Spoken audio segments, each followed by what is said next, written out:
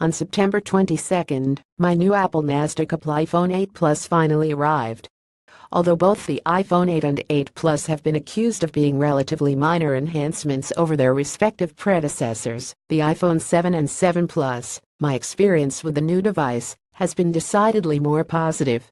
Though I hope to do a full review of the device soon, for now I'd like to go over 3 major improvements in the iPhone 8 Plus that I'm happy about relative to the 7 Plus, which has been my primary smartphone over the last year. Image source: Apple. The display on the iPhone 7 Plus was already gorgeous. It was a big step up from the displays on the iPhone 6s and 6 Plus in terms of brightness and color accuracy, and it was an absolute pleasure to use over the past year. But the display on the iPhone 8 Plus takes things to an entirely new level. Apple claims the displays themselves are new, so I won't be surprised if detailed testing showed fundamental improvements in areas such as color accuracy and brightness over the display on the iPhone 7 Plus. The killer feature for me, though, is the addition of a True Tone display, which adjusts the color temperature of the screen based on the surrounding lighting. True Tone technology was introduced with the 9.7-inch iPad Pro, which launched in March 2016. It was left out of the iPhone 7 and 7 Plus, but it's included in both iPhone 8 models and the iPhone X. When it first rolled out, Apple marketing chief Phil Schiller said that once you use a display with this True Tone technology, you never want to go back to the old technology, and I completely agreed after using the 9.7-inch iPad Pro. This is a great feature that makes the viewing experience on my iPhone 8 Plus a dramatic improvement over that on the iPhone 7 Plus. The display on the iPhone 8 Plus is sharp and beautiful, a true visual treat. A really fast processor. I'm a chip nerd and always want faster devices. The A11 Bionic delivers for the iPhone 8. It's a performance monster. In the Geekbench 4 performance test, my iPhone 8 Plus yields a single-core score of 4,254 and a multi-core score of 10,238. By contrast, my old iPhone 7 Plus, powered by the A10 Fusion chip, achieves a single-core score of 3,509 and a multi-core score of 5,996. That's a 21% improvement in single-core performance and a 70% improvement in multi-core performance, both rather excellent generational improvements at top performance that was already bestinkless. It's not just the CPU that's gotten faster, though. The graphics processor has gotten way faster too.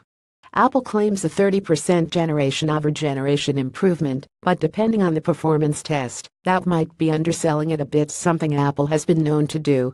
In the 3D Mark Ice Storm Unlimited performance test, my iPhone 8 Plus achieves a graphics score of 110,716. My old iPhone 7 Plus, on the other hand, achieves a score of 62,022. In this test, the iPhone 8 Plus delivers nearly a 79% improvement in graphics performance. However, in another popular smartphone performance test, Antutu, the iPhone 8 Plus achieves a graphics subscore of 73,022, up about 30% from the 56,031 my iPhone 7 Plus achieves. I have to wonder if Apple's claim of a graphics processor in the iPhone 8 Plus that's up to 30% better than the one in the iPhone 7 Plus should have been marketed, as at least it'll try to do more testing in the coming days. At any rate, this kind of performance uplift would be impressive had Apple simply done yet another one of its excellent implementations of Imagination Technologies' graphics intellectual properties. But considering Apple says that the A11 Bionic chip includes Apple's very first in-house graphics processor, this effort is substantially more impressive. Not only has Apple managed to build a competent in-house graphics processor for mobile applications, which is no easy feat, but it has managed to build a bestinkless graphics processor for mobile applications. As an iPhone customer, I'm happy with the performance improvement. As a technology geek, I'm beyond impressed with Apple's chip teams. The design: the iPhone 8 Plus comes in the same shape as the iPhone 7 Plus. If my 7 Plus were one of the variants with a white face, the phones would look identical, laying fast soup on a table. However, Apple says the designs are all new, and I believe the company. The back of the phone is no longer aluminum, it's glass, which makes the device look far better than its predecessor. Yes, the iPhone 8 Plus is a thing of beauty, especially in the new gold color. The glass back adds a little more heft to the device, but I find it manageable. In exchange for that heft, though, the device just feels better in the hand, or, in some use cases, given the sheer size of the iPhone 8 Plus, the hands.